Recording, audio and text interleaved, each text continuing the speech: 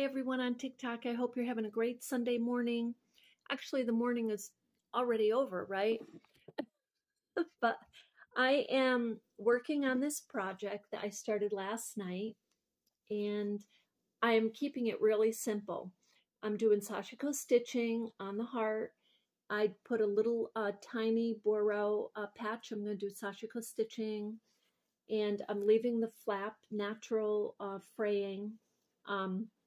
I may pull it out to fray it a little more. And the lining is going to be this. So this is really pretty. And it's a nice strong cotton. So I'll show you that in a little bit.